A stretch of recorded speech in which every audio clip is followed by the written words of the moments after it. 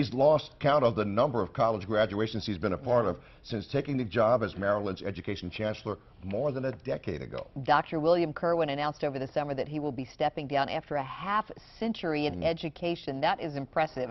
Today, Dr. Kirwan spoke with 11 News education reporter Tim Tootin about his past and his future. Tim. Donna, Dr. William Kirwan, or Britt as his friends call him, has been the state's point man for higher ed for some time now. He'll be the first to tell you that retirement is not in his vocabulary, but he's about ready to move on. I am so determined to and hopeful that the board's going to find a great leader to come here, and I will pass that baton on, and then I'll be there to help in any way I can. Until that happens, Dr. William Kirwan, Chancellor for the University System of Maryland, says he'll keep working to help students succeed. Higher education has really become the portal through which people have to pass if they want to have a good job and a high quality of life.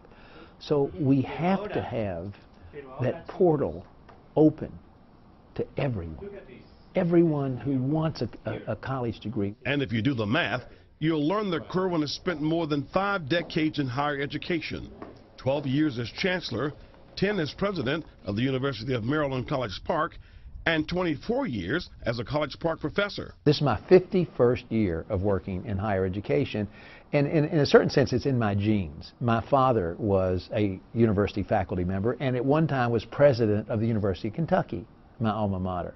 So my whole life has been education and higher education in particular. We have a goal of establishing... And he's no stranger to politics. He's worked alongside Maryland Governor Robert Ehrlich and Governor Martin O'Malley, and now, at least for a short time, with the new governor-elect. I'm confident we'll have a good working relationship with Governor Hogan.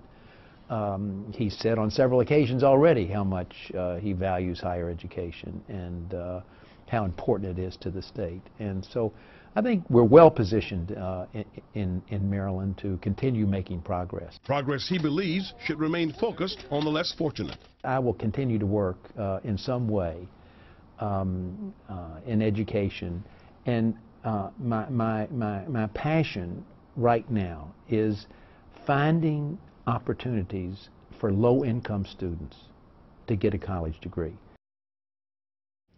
There's no word on how soon the 10-member Board of Regents Search Committee will pick Kirwan's replacement. Live in the studio, Tim Tootin, WBAL-TV 11 News.